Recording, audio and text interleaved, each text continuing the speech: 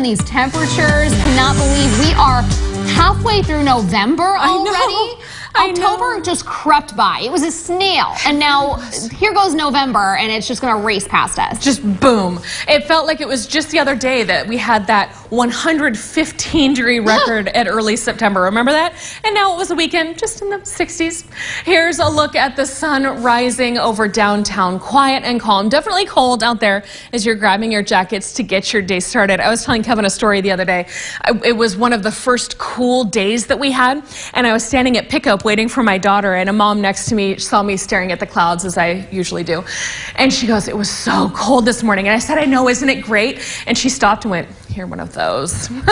So many of us are loving the cold. Many of us are just like, oh my goodness, it is too cold, right? Especially for our mountain friends. As the sun is coming up over Tehachapi, we have been down in the 20s for several hours. If you had to park outside, you're giving that car extra time to defrost. A bit hazy here on the valley floor, but we can see our mountains off in the distance. That air quality unhealthy for sensitive groups today, and there is a bit of fog north of the county line. Fresno at 39, San Francisco 45, Sacramento now at 36.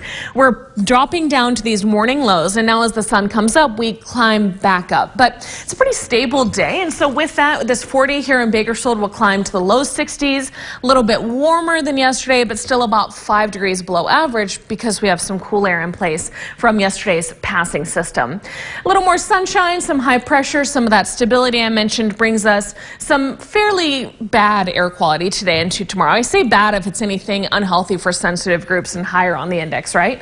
But watch our next wind event. This is for tomorrow night. We're going to have a system dropping into the Great Lakes. That doesn't bring us any rain or snow, but it does create this northeasterly flow. So tomorrow night and Wednesday, that'll help to stir up some of our smog here on the valley floor, but it'll also drop temperatures a bit and create some 50 to 55 mile per hour wind gusts through our mountain and desert communities, mainly on Wednesday. Then that system is out of here. We'll have a northwesterly flow to end the week, keeps us nice. Another system coming through for Sunday. You see that forecast keeps all the rain and snow well to the north, but it does give us a nice westerly breeze.